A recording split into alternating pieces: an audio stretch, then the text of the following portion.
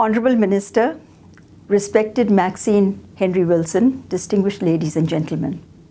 It gives me great pleasure to send greetings from the Commonwealth of Learning on the occasion of the launch of the National Qualifications Framework. This is an important milestone in enhancing the quality and relevance of tertiary education in Jamaica, and CQUAL is honored to have been part of this journey. CQUAL is an intergovernmental organization with the mandate to work in 52 countries, out of which 30 are small states.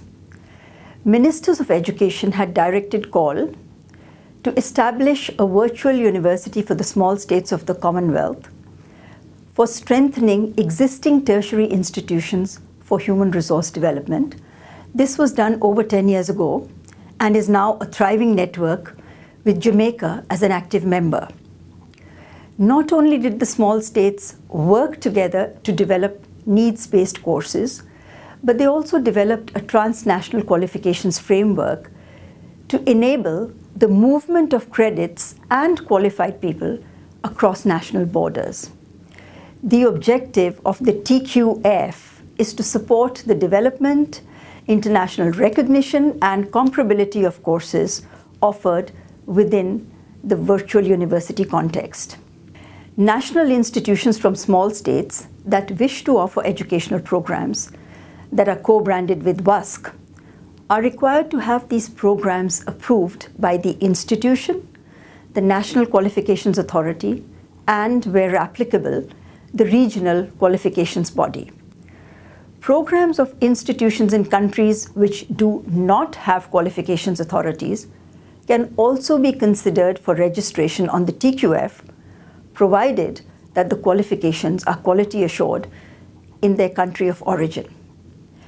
By referencing and registering programs on the TQF, national qualifications can have a Commonwealth-wide acceptance. Jamaica played a key role in the development and implementation of the TQF and was ably representative on the TQF Management Committee by Dr. Yvonette Marshall.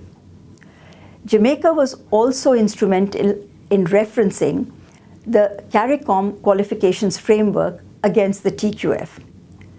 With so much experience and expertise in designing qualifications frameworks, the Jamaican National Qualifications Framework is bound to be a model for those still grappling with this issue.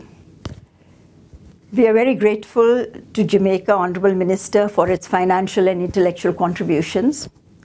As the former chair of CQUAL's International Board of Governors, the Honorable Burchell Whiteman always inspired and encouraged us to make a difference to the life of the last person in the queue.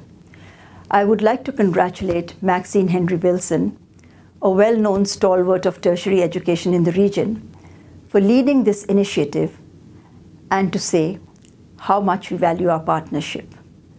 Thank you very much and good luck.